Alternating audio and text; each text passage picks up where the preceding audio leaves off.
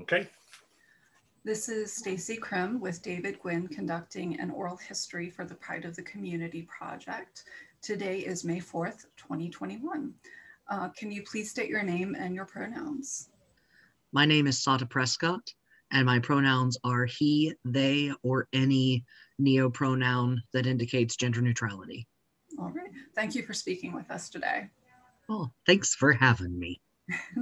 Where are you from originally? I was born in Atlanta, Georgia, and have lived and grown up in many of the southern United States, the southeastern United States, principally North Carolina and Virginia, and currently live in northern Illinois. All right. Did you attend high school in North Carolina?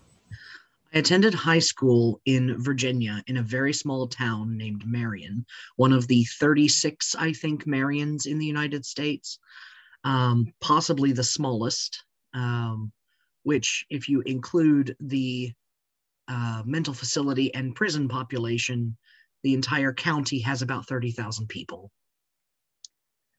And were you a part, or can you speak to the LGBTQ movement in your high school? Certainly. I was it. So it was a very small town in the late 90s and early 2000s during a tumultuous time for queer rights and representation. I experienced a lot of discrimination for being an atypical and non-gender conforming person, apparently female. No one was an out queer person of any description, though I was one of the presumed queer people. I'm not particularly integratable into standard heteronormative culture, shall we say. I didn't identify as any particular identity in high school because I didn't have names for what I was. I just considered myself asexual in a time before that was like a codified identity. It was just a adjectival descriptor.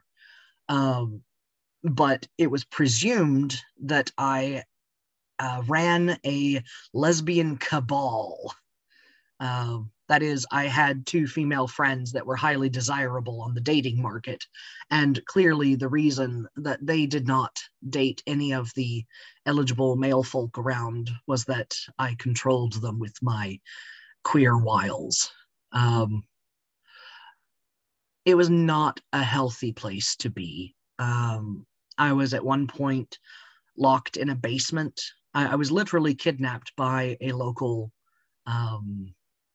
church and held in a basement until I promised to give my soul to the blood of the baby Jesus. It was just, it wasn't great. Yeah, that it was not a fun place. So again, I didn't think of myself as a queer person at that time, but I still experienced the discrimination that I later came to understand to be, homophobia and transphobia.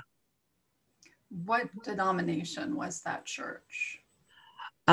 Creepy Baptist, I believe, in the sense that in the Appalachian Mountains and in southeastern United States, there's obviously religion is important, but in the mountains, there's lots of little individual churches that are very culty and might be officially labeled something like Baptist or Methodist or Pentecostal or whatever, but their individual practices are very insular and unique. They'll typically be on a back road, and they'll have a reclaimed wood set of 3 crosses sitting outside with barbed wire around them. It's backwoods creepy church. And there were a lot of these in Marion. I think the one that got me was called Calvary Baptist. And were your parents aware that happened? By the time I came back, yeah. Mm-hmm. I was able to say, yes, I'm saved, let me go. And they did eventually let me go after extracting a promise to come to their services for youth, which I never fulfilled. Mm-hmm. How long did they keep you? About 3 hours or so. They also kind of kidnapped me from my home. My house was right beside a community playground, so I would go to the playground, and the church would bring a busload of indoctrinated kids, and they'd say, "Hey, do you want to come to the next place for games and brownies?" And I'm like, "Yes, I would love to go with all of my fellow kids for games and brownies in my small town." Well, I'm sorry you had to endure that. It was a long time ago.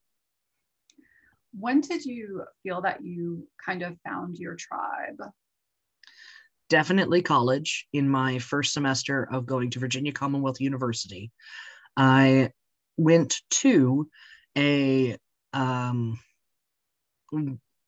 LGBT mixer for Halloween, where I found all of my friends instantly. By that time, I was sort of dating the person who is now my spouse. I still didn't have any real good sense of, those identities. By that time, I knew I wasn't asexual, at least.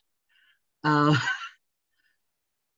but I still didn't consider myself part of a group or community yet, because I hadn't had a group or community.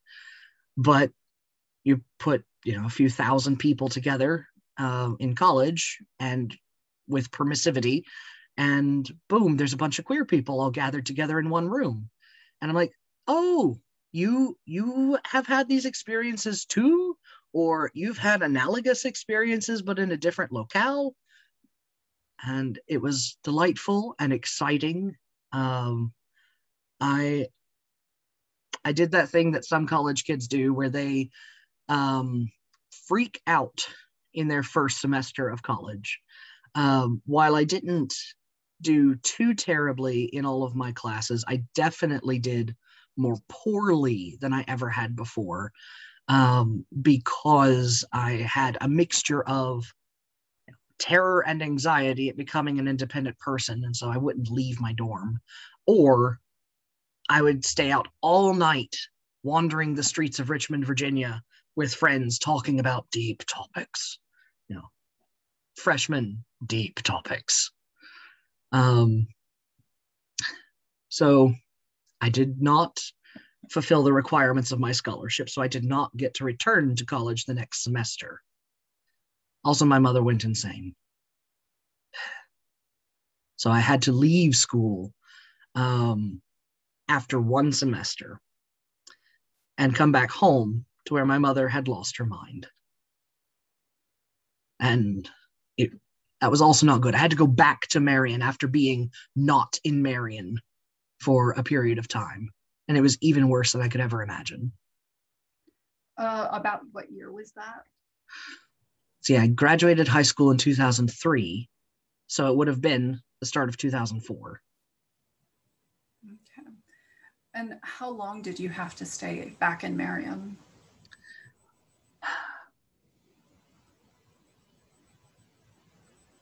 I think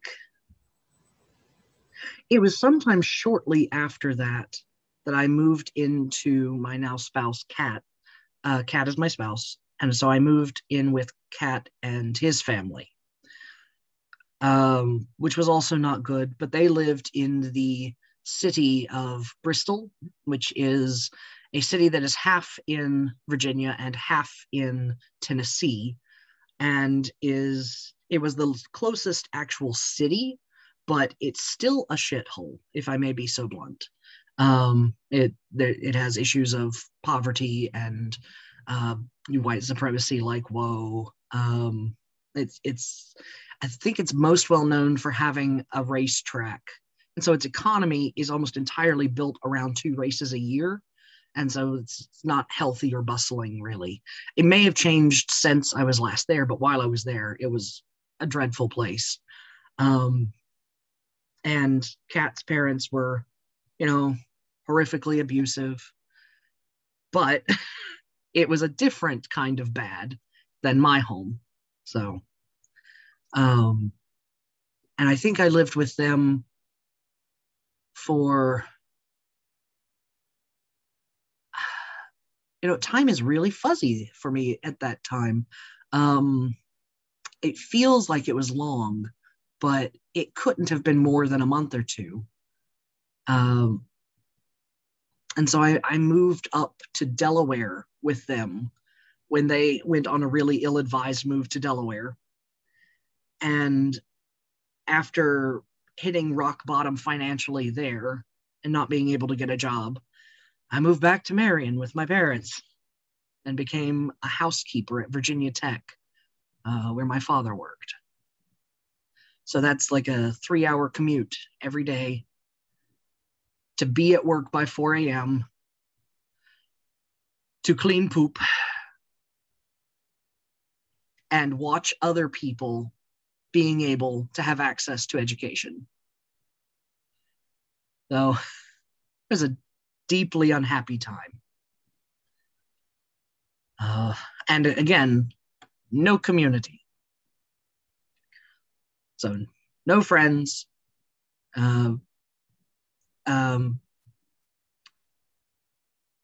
Paramour in Delaware, me in Virginia. Just absolutely vile. And my mother in and out of institutions. And all the time, both of them telling me about my decisions being very, very bad. They were. Don't get me wrong. My decisions were terrible because I was a 19-year-old. But it's also hard to hear it from people who are periodically institutionalized. Not that seeking, mental health care is bad, but it's just a complex web of judgment and bad feelings. So it sounds like you had Kat through all of this. Because you had met Kat in Virginia? Yes. Yes. So was he a good support network for you? No, because he was also a young person and an idiot and making bad decisions and had his own family problems. We called each other frequently. We cried a lot. It was very dramatic. Like, looking back on it, I roll my eyes in embarrassment, but living in it, it was the end and absolute strife that could ever be. Boy, were we wrong. So eventually we decided that we needed to get out from under our parents' terrible thumbs.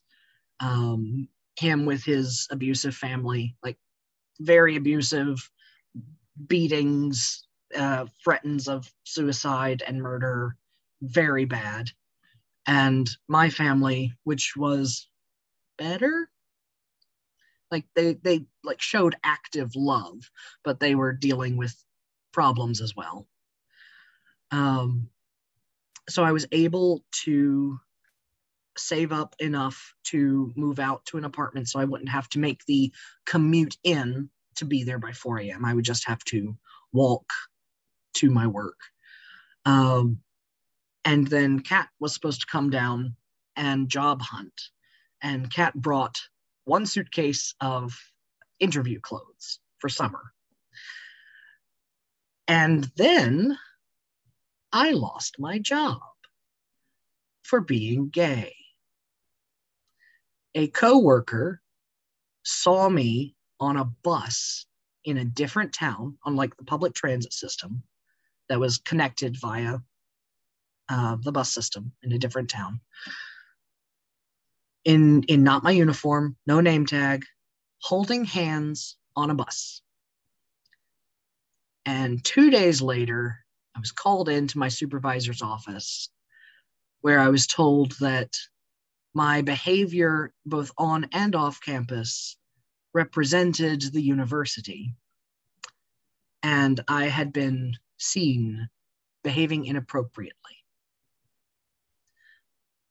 So I was dismissed from work And because I was within a year of employment, there was a clause of employment with Virginia Tech that you could be dismissed for any reason, nothing guaranteed.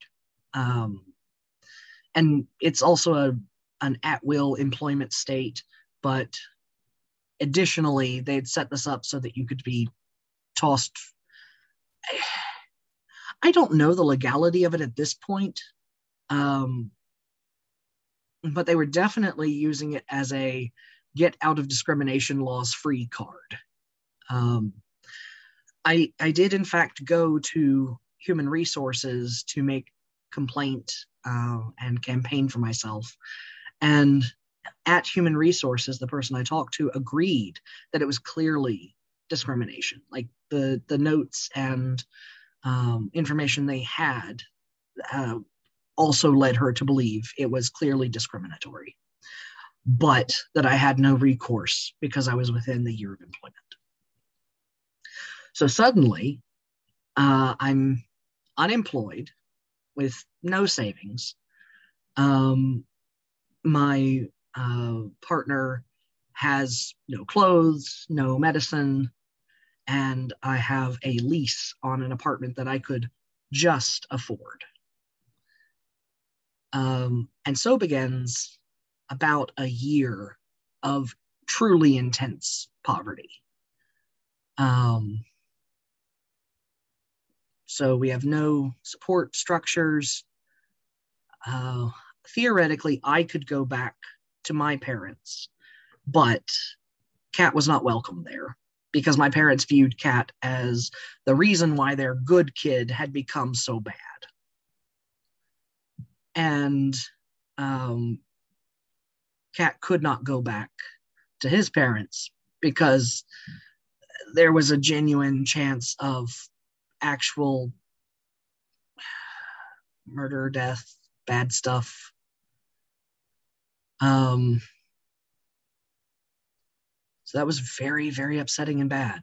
I still had like a good relationship with my father who worked at Virginia Tech, and he would come by periodically and drop off food. And I wrote to all of my college friends, my queer support system that had existed. And this is before like lots of social media, like MySpace existed.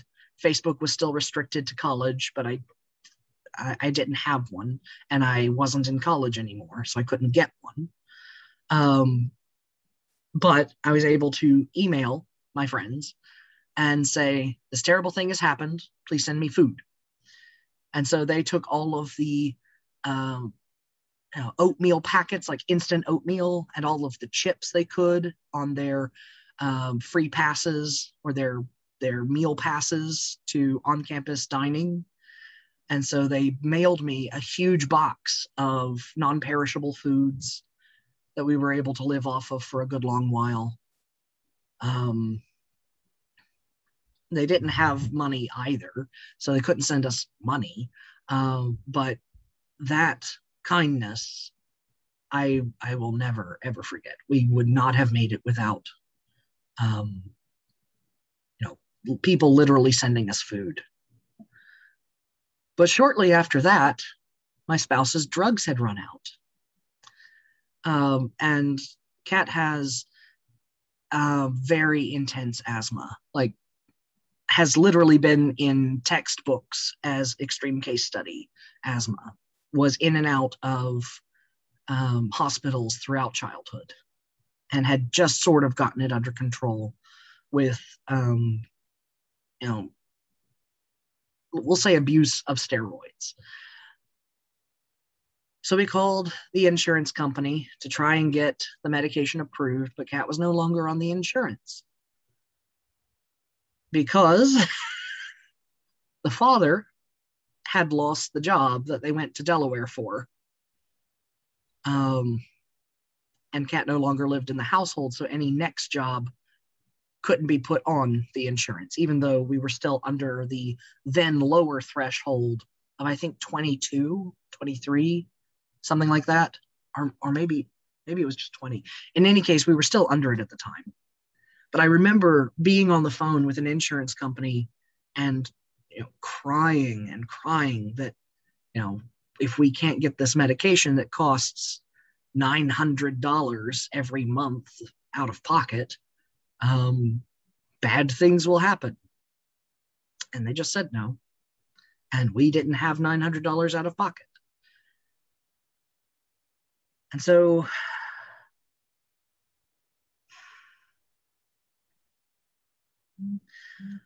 within the first year of us living together, about a month after the phone call, and Kat has been getting worse and worse and worse, like breathing wise.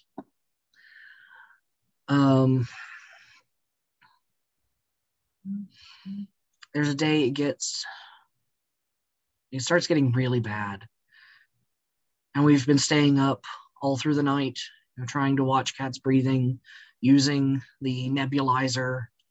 I'm trying to watch over him while he gets what sleep he can.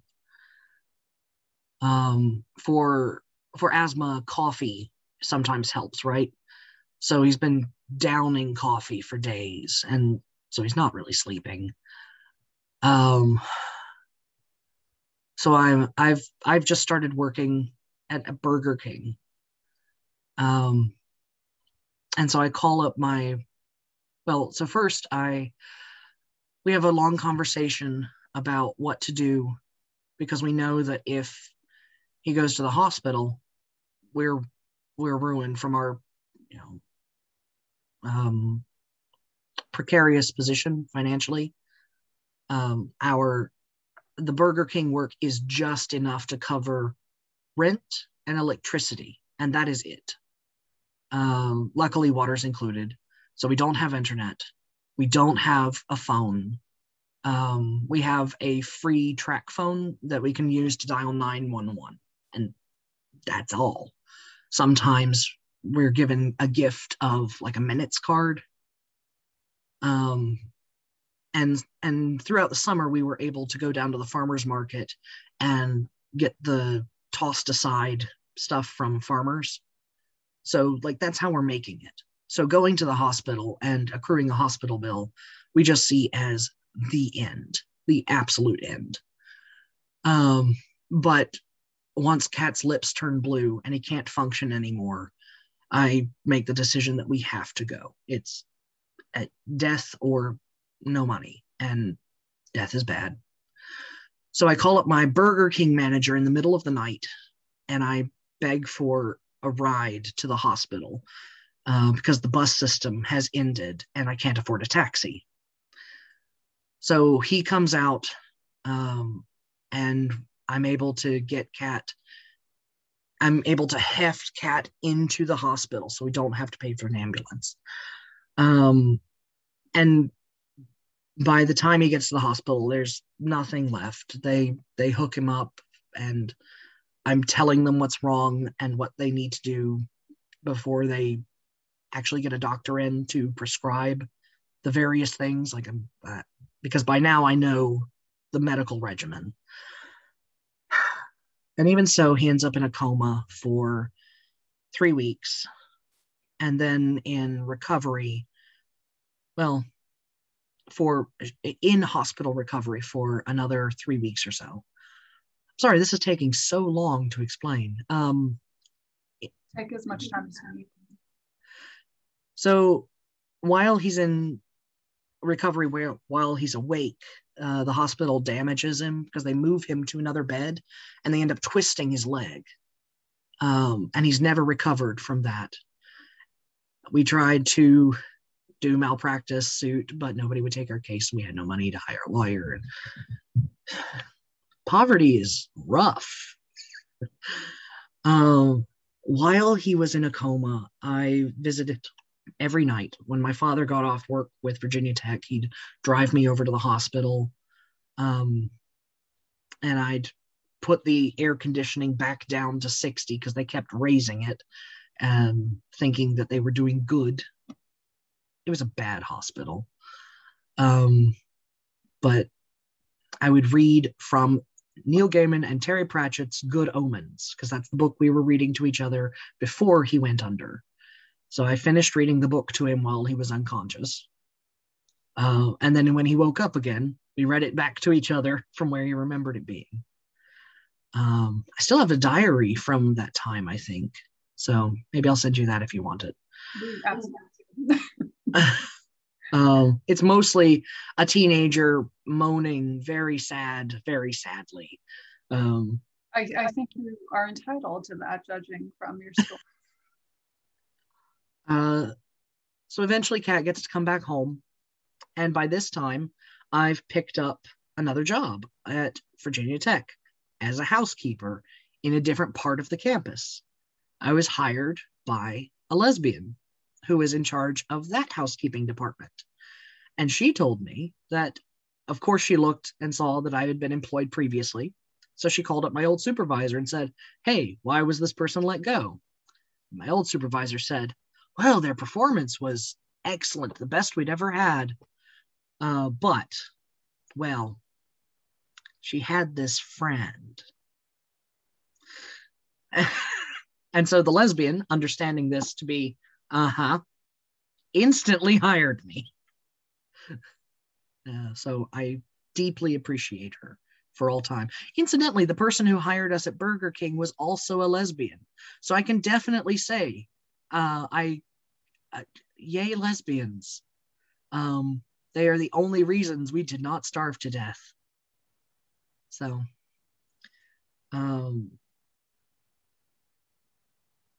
yeah, that was our early time together, living in Blacksburg, Virginia. Just sort of a parade of hell and misfortune.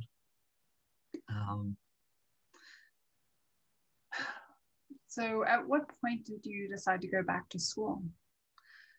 My grandmother decided for me. She decided that no scion of hers would be an illiterate poor. She was an old Southerner of Tennessee extraction, and she was the intellectual pillar of Marion, Virginia. She was the English teacher in the high school, and everyone had been taught by Mrs. Earp, and she was the best person ever. And so I was not to be her white trash legacy. So she said that if I came and lived in a house she owned, and Kat could come too, and she would pay for my schooling, then I said, okay, yes, I leapt at the chance. This meant that Kat had to live indoors for 2 years and not be seen by the community. She gave me a car. Kat was not permitted to be in it. She let me drive her car. The community was not to know about my filthy little secret. And Kat and I agreed, as it was the only way we were getting out of drowning in Blacksburg. And she would periodically come to the house and abuse Kat, verbally, mentally, emotionally. In addition to the Jews in the Attic experience, which wasn't just for Kat.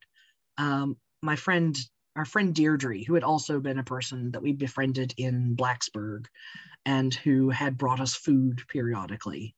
So another like deeply beloved friend, is a Black person. And she came to visit us once by riding in the back of my father's car, leaning down so she didn't get harassment from the mountain people.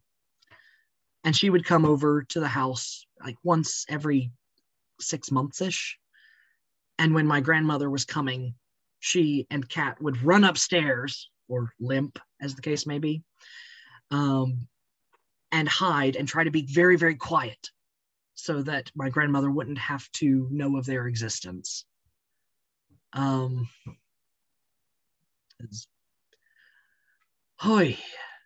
I finished my associate's degree, improved my grades enough to reapply to VCU, where I was let in, but I could not regain my good grade scholarship.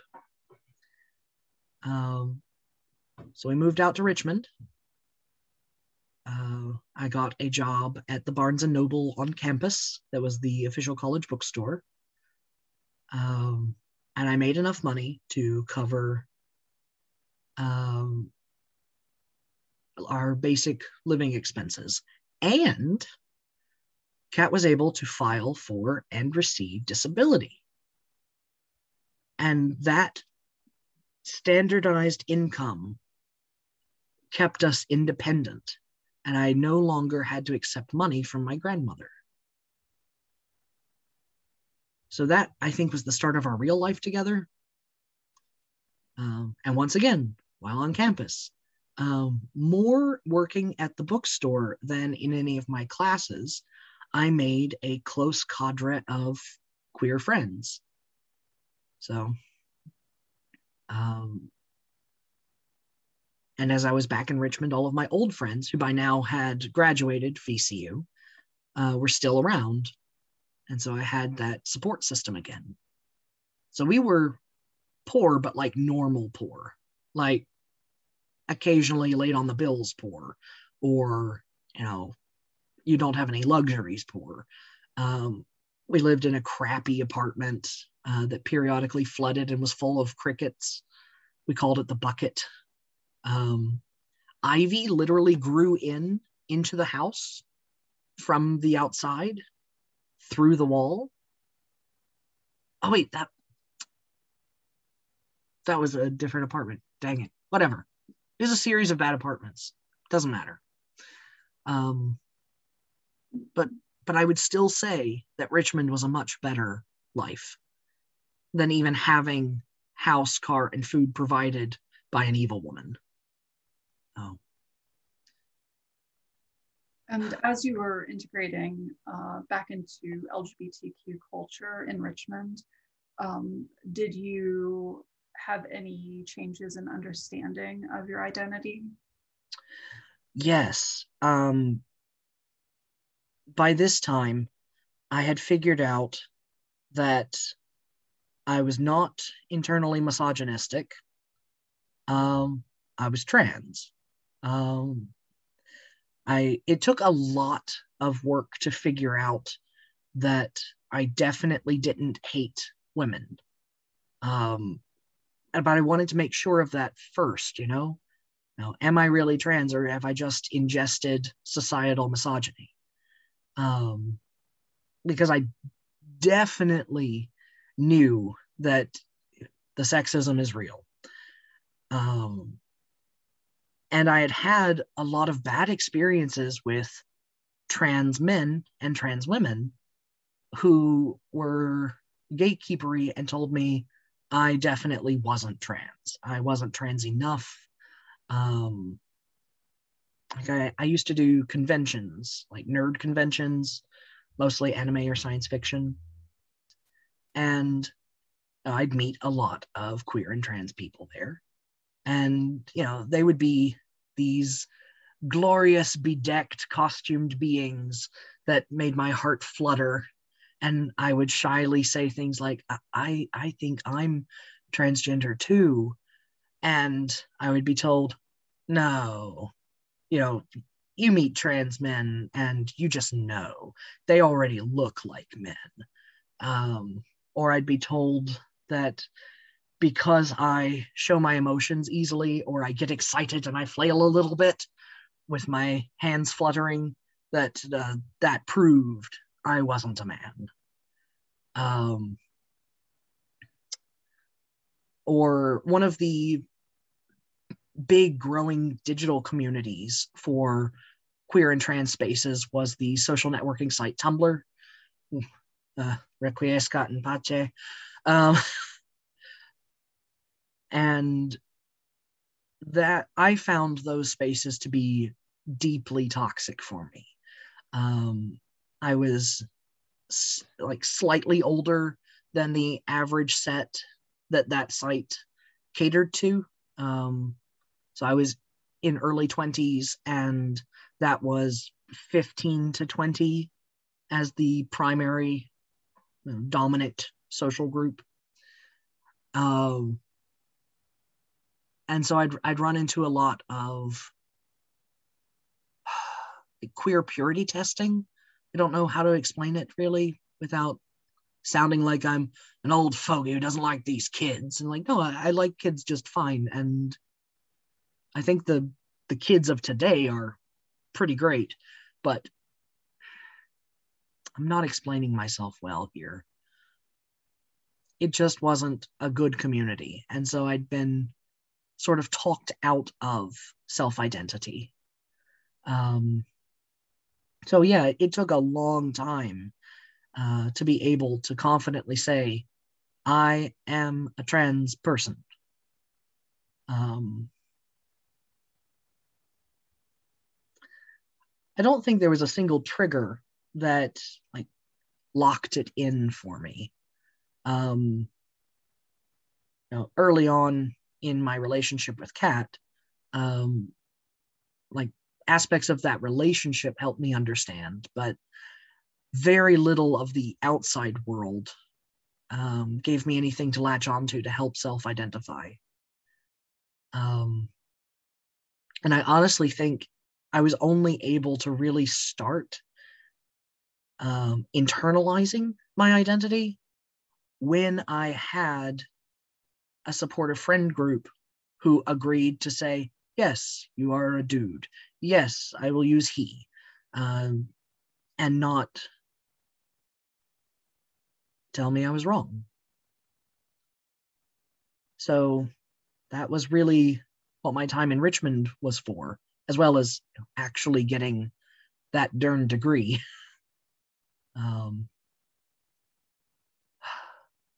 Which I just slammed through as fast as possible. I literally picked my major based on what will give me computer skills as fast as possible. So I essentially wanted to get graphic design skills, but the graphic design program at VCU is very well respected, very hardcore, with a mandatory 4 years of study. So I looked at all of the courses for all of the programs tangentially related to design and found that the advertising degree featured a lot of the same classes, but I could get through it in 2.5 years.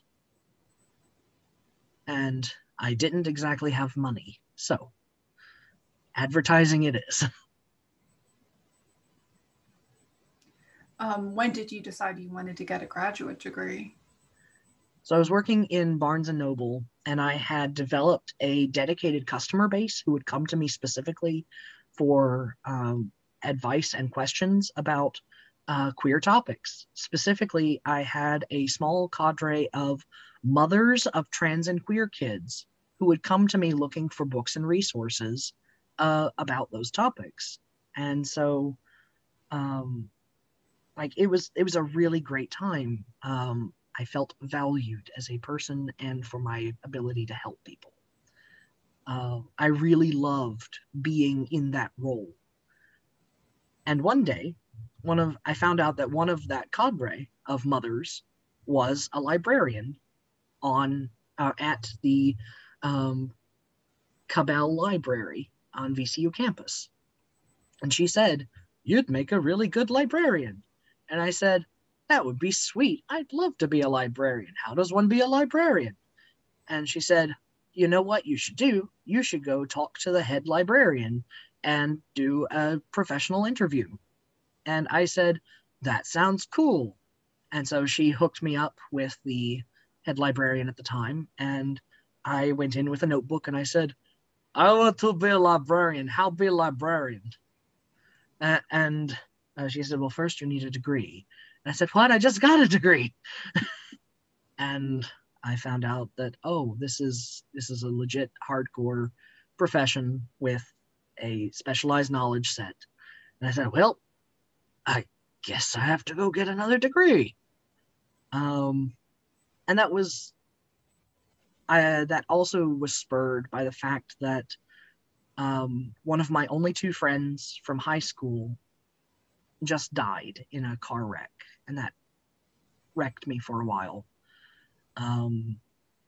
And I was passed over for a promotion at the Barnes and Noble, and my rent had gone up. And so we were starting to spiral living in Richmond.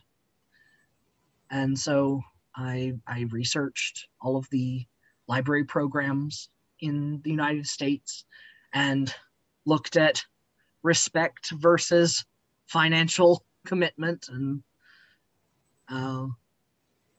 Kat and I decided, I guess we're moving to North Carolina then. So. And you decided specifically on the UNCG program? Yes. So I looked at, the rankings that you do, and UNCG was always in the mix. I think I did the early thing of conflating UNC and UNCG as well. But I'd also spent some time in Greensboro as a kid with my mother. She did some student teaching in Greensboro for a while. But I had fond memories of North Carolina. I didn't want to be quite as coastal as UNC, because she had gone to UNC for some of her undergraduate work, and I had hated living in Chapel Hill, Carrboro area. But whatever. But I wanted to be closer to the mountains that were beautiful and attractive and whatnot. Also, UNCG would not be as expensive. And it seemed like a cooler town, frankly. I looked up to make sure that it actually had a gay community at all. I saw that it had a gay community center, or a gay club anyway. And I drove through the town and saw that the sign for Geeksboro was going in, and it was right beside Acme Comics. And so I thought, okay, there are gay people here, there are nerds here, and I actually see Black people on the streets. This might be okay. And there are trees. I like trees. There are no trees in Raleigh. Raleigh sucks. Were you aware of UNCG's reputation as being a gay-friendly campus? Yes, I only looked at schools that were explicitly queer-friendly or rated as such. Mind you, I was suspicious of this because in Virginia Tech, the college that fired me for being gay, was also very highly rated as queer-friendly to students. So I've always been, since then anyway, very suspicious of those ratings. And I've had a very clear understanding that the experience of front-facing and back of house are different entities. So even once I was on UNCG campus, I found myself constantly looking at employees and staff members in, say, lower roles, lower quote marks, and seeing how they interacted with each other, how tired or angry they looked all the time. So I always have that consciousness in the back of my mind. How did we score in your book? Well, I went to UNCG, didn't I? Yeah.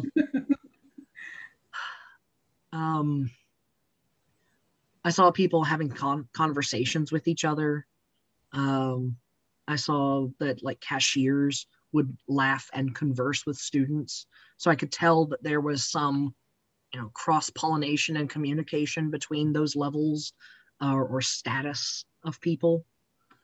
And, that was good. Now, at first, I couldn't dive into UNCG right away because I was from out of state and I could not afford out of state tuition. So I had to live and work in North Carolina for a year before I was allowed to be a student. So I asked for a transfer from my Barnes and Noble, and they transferred me to the Barnes and Noble on UNCG campus. And now I'm going to get spicy. Go for it.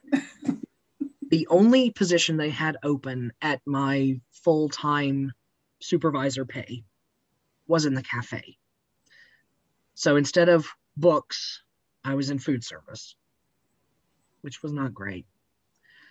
But worse, the manager, who I'm gonna guess is still there, is hella racist.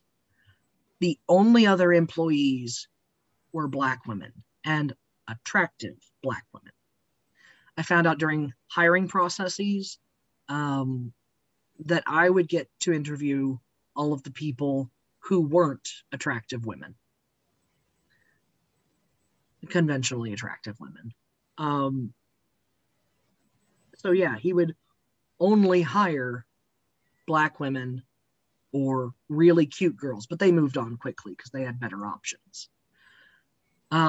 Mind you, I knew this was messed up because the bookstore portion had the more usual mix of people. Like there were, it was diverse over in the bookstore portion, but on the line for drink making, just Black women. And the occasional man, but just one at a time. You know, you have to have someone competent now and then. It was hell. It was absolute hell. But I got through it. I worked there a year and made it into schooling. And finally, once at UNCG and once I was in school, you know who I made friends with while I worked at the cafe? Who? Jim Carmichael. Oh, I was hoping he would pop up. And he is part of what kept me hanging on, because he would come through and he was beautiful, wearing the clothes I wanted to wear, being the man I wanted to be. And I would tell him, I'm working here so I can go to school for library studies. And he would just be his darling self and gave me enough hope and excitement to hold on for another month. So that I owe a lot to that man. So yes. But once finally actually in the program, I was able to get a really cool assistantship. And that paid me more than I had ever made in my life. It was like I was winning a lottery. I was able to move into an apartment where Kat wasn't sick all the time, or less sick all the time. The previous one was a studio apartment with no doors, a front door, but no differentiation of rooms,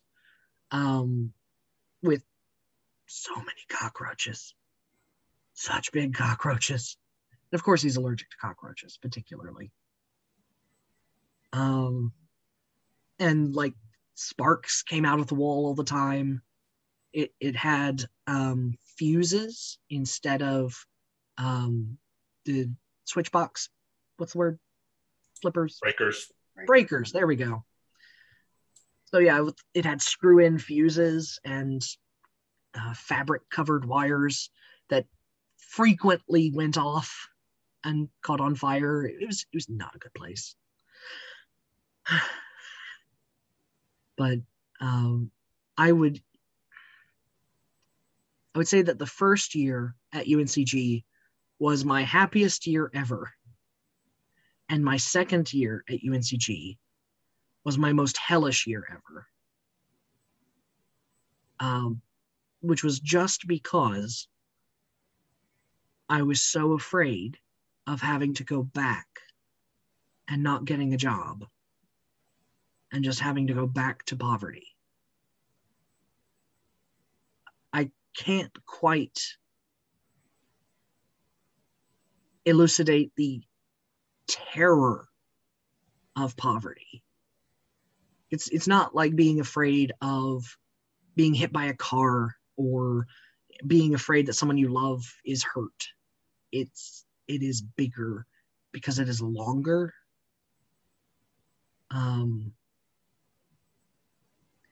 And I still have like a lot of hang-ups about poverty.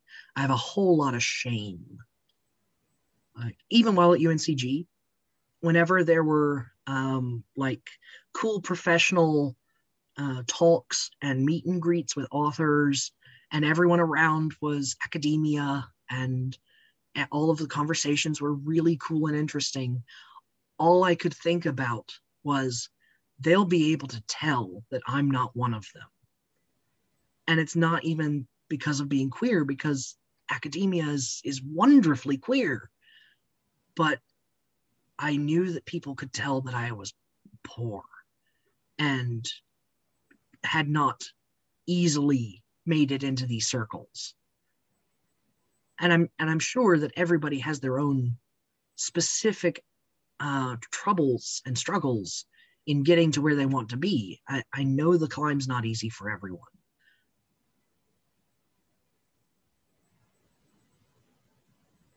But it was still upsetting all the time. Mm-hmm. I'm still not over it. And part of that's because I'm still attached to a grant. And I know that at the time ending of the grant, there's still a chance. Mm-hmm. So talking a little bit more about your time in the Greensboro area, how did you find the LGBTQ climate in Greensboro as a whole? Medium. Almost all of the people I met and befriended are part of the community. Just by natural wandering around, which was great. Like I didn't have to look at all for my people. It's just that everyone I happened to talk to was. The biggest anchor in Greensboro for me was Geeksboro. Geeksboro Coffee House and thwarted cinema. And I understand Geeksboro is no longer around. And I also kind of watched the semi-public meltdown of its owner from a distance with horror and disappointment. But prior to that, the location served as a wonderful meeting ground for all the weirdies that I could ever hope to, hang out with. Most significantly, in the back room, I found the meeting of the SCA, the Society for Creative Anachronism, which is an international educational nonprofit society dedicated to the study and recreation of the Middle Ages with more plumbing and less racism. Not no racism, just less. And that became like my primary hobby and community. And everyone in the local branch was also very queer, which was delightful. And more importantly, from different generations. So old people, middle-aged people, my age people, and even a couple younger people. So it was really exciting to find out that there were older queer people. They exist too. You can grow up and still be queer. Because, one of the great tragedies of being the G's, the B's, the T's, etc., is that you don't have a direct line to your ancestry. And I hadn't really had elders up till that point. So you mentioned the SCA, which kind of has a gender divide in some. No kidding. And you're going in as trans. Uh-huh. So how you said that the local chapter was friendly, but there's also like the national organization, right? Yeah. So currently, like in my day-to-day now, I am a DEI activist in the SCA at like the national level. It's like one of the things that I do, try to sort of work against the goals of many portions of that group. So when I went in, I was pre-transition, and I was still trying to say, I am a trans man. Please be nice to me and call me the right thing. I'm still nervous. And most people would do so instantly. New people would misgender me. There was one particularly terrible time where I got called into court. We held court. People get awards for doing acts of service like event planning or making really cool art or being the best at hitting each other with sticks. And I got called into court to be given an award. Because I presented as female, one of the gentlemen in the audience leapt up to escort me into court as a gender culture thing. And that was very awkward and upsetting for me. The people who knew that I was male laughed at him because of the gender tomfoolery this created. And there's like just a lot of nonsense infighting about gender. Like one of the conventions is that in most kingdoms, that being the state-ish level of organization, kingship, queenship is passed by who fights good in sword combat. As you might imagine, this is heavily gendered. There have been queens who have won directly, but they're rare. This obviously is also intensely ableist. So yeah, there are deep problems. And it bothers me, yes, that my hobby is so messed up in these ways. And right now, I'm going to try and fix my hobby. I may eventually say, to hell with it. I can find better hobbies. I know I could find better hobbies, but right now, for some reason, I've decided to try and throw my head against this brick wall.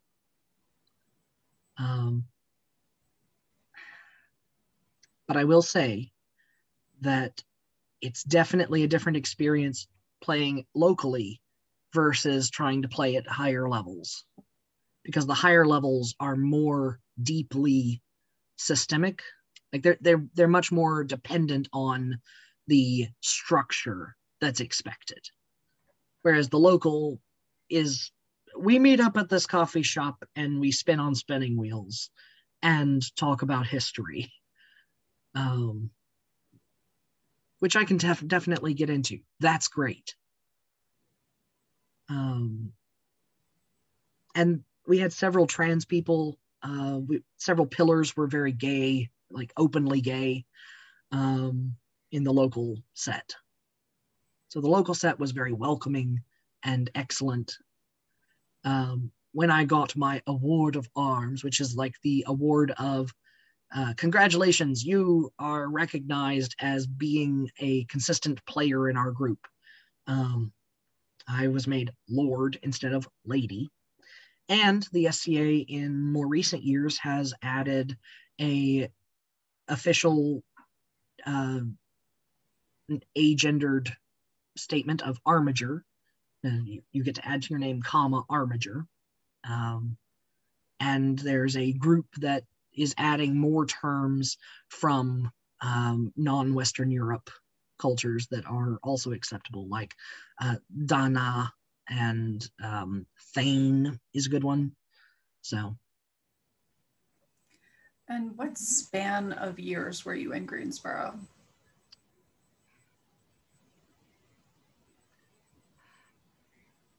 I think that was 2011 to well, it had to have been 4 years. So I guess 2015.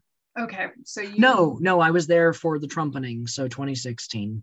Okay, so you were here for HB2 as well. Actually, here's the thing. I decided on moving to North Carolina and Greensboro, and the day I moved down, there was a vote on HB2. And honestly, At that moment, I was so depressed. Again, my best friend had just died. I had just moved not out of a joy and excitement, but out of a poverty desperation spiral. I didn't know if I could hack it. And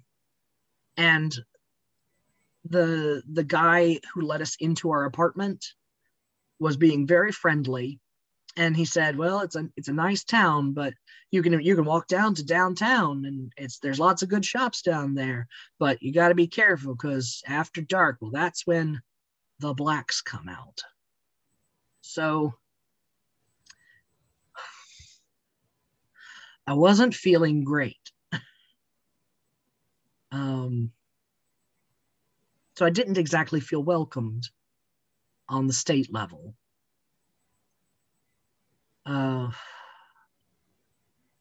But it's not like where I'd come from was worse.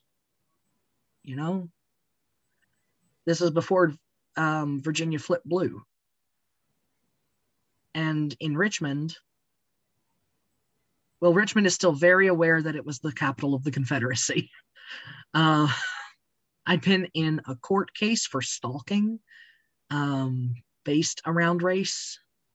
Like HB2 was bad, but it wasn't functionally worse for me. And I was honestly glad that it was so bad that it was getting national notice, because then people would actually care that anything needed work. And looking back on it, yeah, I think that was probably the trigger to having trans rights and trans issues be in the public sphere at all. I've had to do a lot less prior to HB2. I would meet people who didn't know that trans men could exist. That, like, people had a concept of trans women, or thought that transgender people, or using any other terms, were just trans women. But I think HB2, and particularly the activism against HB2, which some of the best of which tended to be like very mask presenting trans men taking photos of themselves in women's bathrooms, asking like, "Do I belong here?" Which, while on academic, review, might have like layers of problematics, but in terms of advertising, were very effective at communicating some of the issues of having gendered restrooms, with legal backing anyway.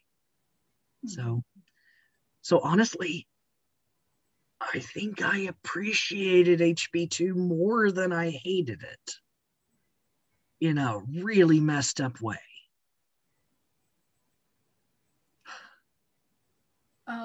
At what point did you physically transition? So prior to where I live now, I did not have the financial ability or any kind of health support for that. So one, I didn't have any insurance. And then until Obamacare, and then I didn't have usable insurance. I had if you die insurance. But I didn't have any way to seek transition care. There were no queer medical facilities closer than Asheville, so far as I knew or could find. And Asheville's were locked down to the surrounding Buncombe County area. I had a friend in Asheville who got their hormones from Planned Parenthood, and that was great for them. Couldn't do anything for me. Our Planned Parenthood didn't do it. So I was not able to even begin transitioning until I moved to Illinois, where there's a plethora of options.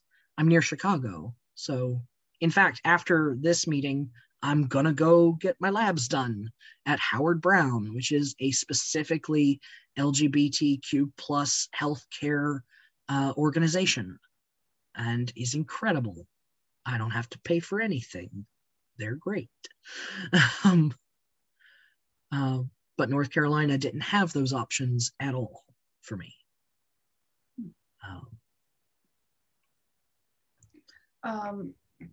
As you were transitioning and in the workforce, was there any tension in how your coworkers interacted with you during that process? So my first job, in which I was like really out, would have been on the Good Medicine Project under David and Jennifer, which was, chest shakingly scary. But I felt that if ever I was going to try, now was the right time, because not to be rude, but I assumed that Mr. Gwynn was openly part of the community, and I might find some solidarity, some support there. And thankfully I did. It was my very best employment experience. Probably still. It was great. I couldn't really tell how others responded one way or the other. Oh, my cow.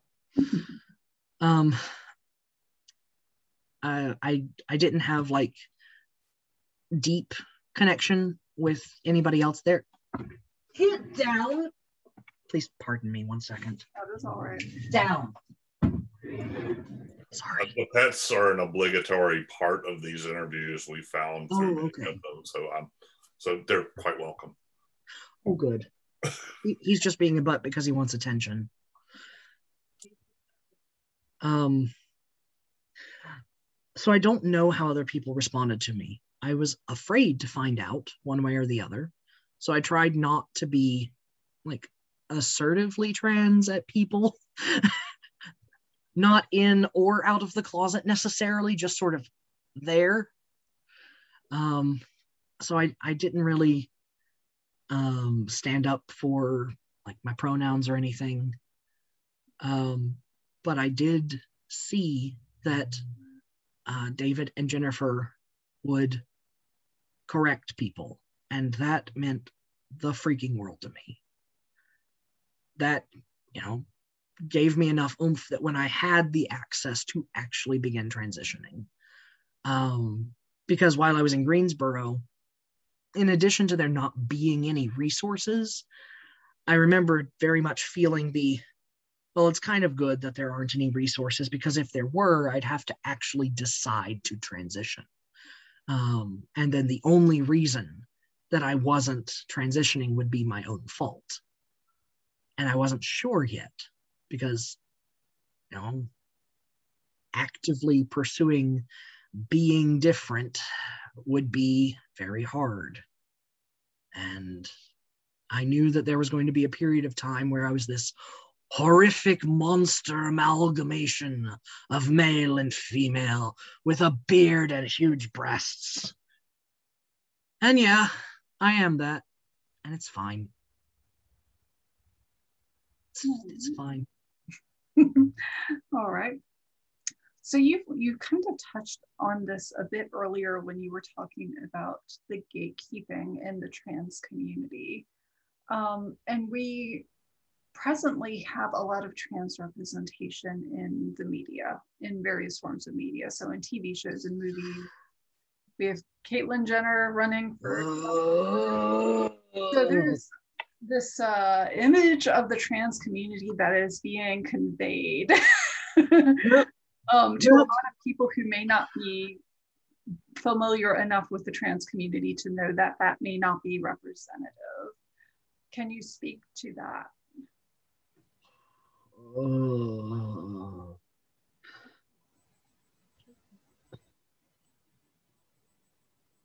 Sort of like HB2, at least this means people who have no clue have learned some sort of anchor points to springboard off of for their learning.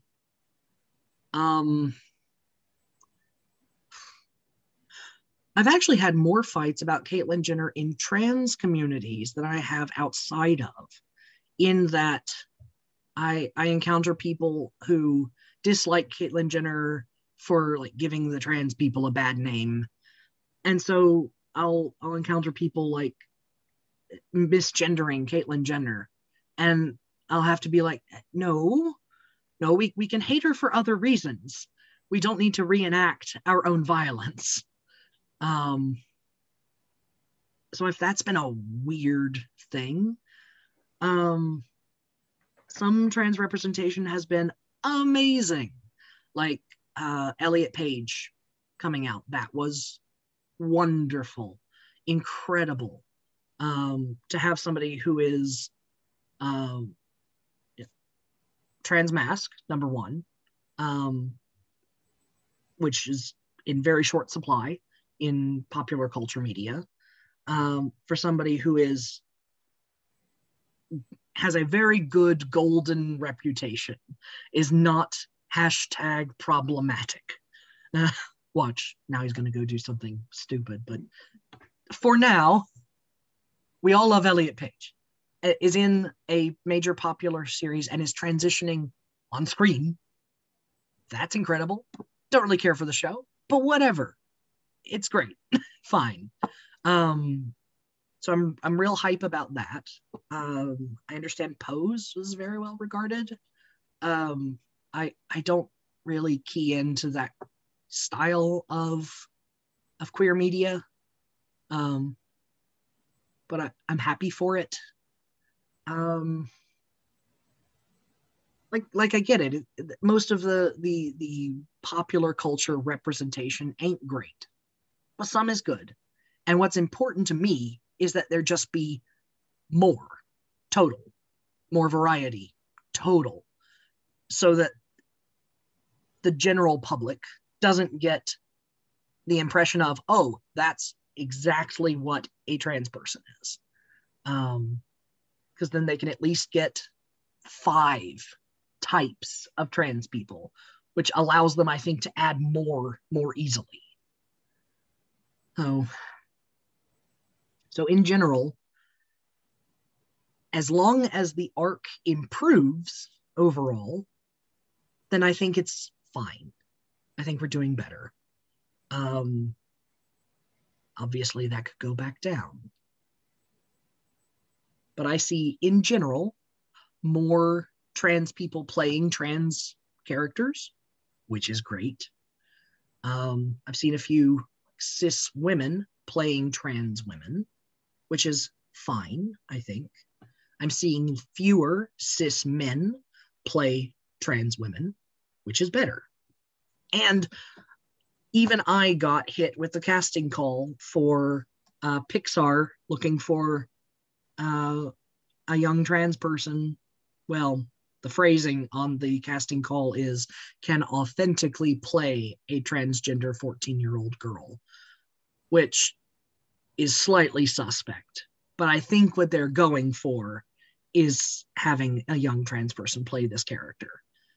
So it was exciting, not only that they are hiring for a trans story out of a major kids media company, but that they were clued in enough to actual trans spaces that I, as a trans person, saw it. Like the day it came out. And I think it hit like major media the next day. So I still think that they hit the right places first. So across the nation, we have a lot of anti-trans legislation going on. Yeah. And of course, if you're connected to social media, you're going to be inundated with this, which seems like it would very much be like a constant attack. Every day you open up Facebook, Twitter, or whatever. can you speak to how you deal with that? So the path my life has taken me on, I have become a kind of a hardcore activist and an educator on queer topics. So I try to act as a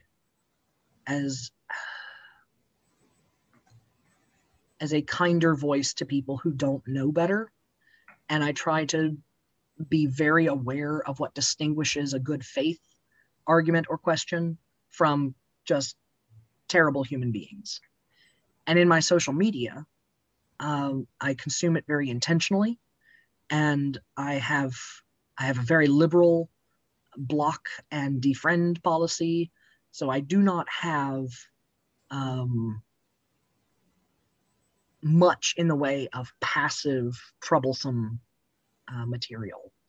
So I don't have as much of the experience of opening up social media and getting hit with a relative being a butthead or disingenuous news stories, because I've cultivated my follows to be also very activist. I am very proud of my intensely leftist bubble. I've worked hard to achieve it. And so I seek my news through news sources rather than passively being hit with it as they come. So probably twice a week, I look up,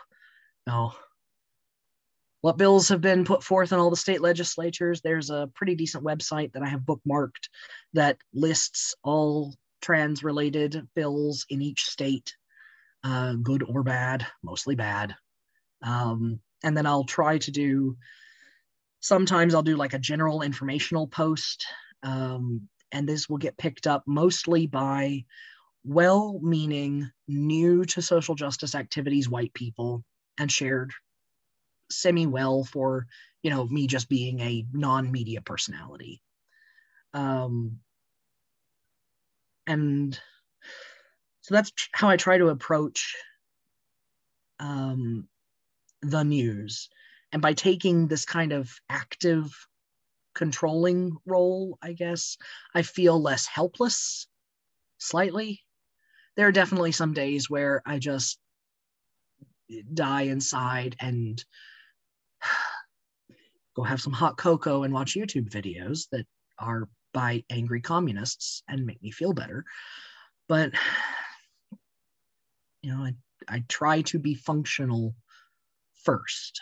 I have the benefit of having almost no living family, so I don't have racist Uncle Paul or whatever.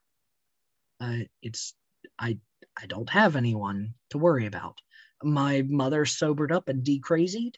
She's doing great. My father has been a rock through the whole thing. They are both very much old school liberals, sometimes kind of cringy, but that's fine. Let them be old people. It's fine. So I think that's generally how I handle it. Yeah. So these oral histories are frequently incorporated into class assignments where students will view the oral history as part of learning about UNCG history and Greensboro history and LGBTQ history. So there may be, and very likely will be, queer students at various points in their lives, potentially looking at this oral history and learning about you and your life. Is there anything you'd like to say to those students, both maybe next semester or 10 years from now?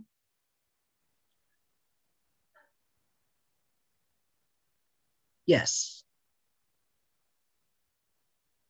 Travel.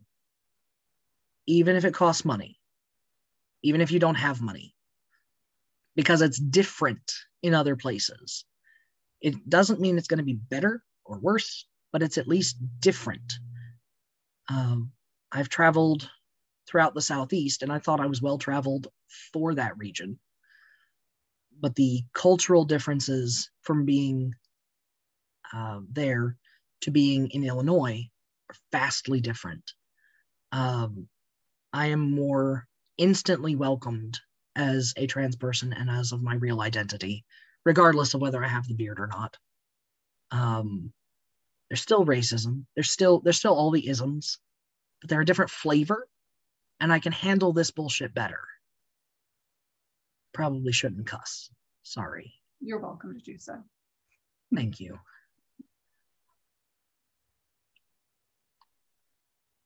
And it definitely seemed impossible to move. There were lots of things standing in the way. But in the end, you just have to do it. So if it isn't working here, go elsewhere. All right. Is there anything you would like to talk about that we have not covered in this interview? I'll tell you a really funny story about being at UNCG in my library degree. I was working at the Teaching Resources Center, which is the little model school library over in the School of Education building, just running circulation desk. And one of my classmates from collection development class came in. And I had been like publicly like, oh yeah, I'm heckin' gay. And so this guy comes in and he's complaining about something or other. And he ends up saying, well, I guess that guy's really attractive, but you wouldn't know, would you? I said, yeah, I think he's really attractive. And he said, wait, but I thought you were a lesbian. And I'm like, well, no, I'm a trans man. And he says, what? Well, I thought that your spouse, because he'd met my spouse, was a woman. So are you straight? Then why do you still like this man? And so I explained that we are both trans men. We are both non-straight. And he got confused for a minute, and I'm all prepared to do the teaching thing. I know all the questions that are going to happen. And I'm ready. But he says, so you like men and women? Yes. And you're a man? Yes. Which of our classmates do you think gives the best blowjobs? And I was flabbergasted.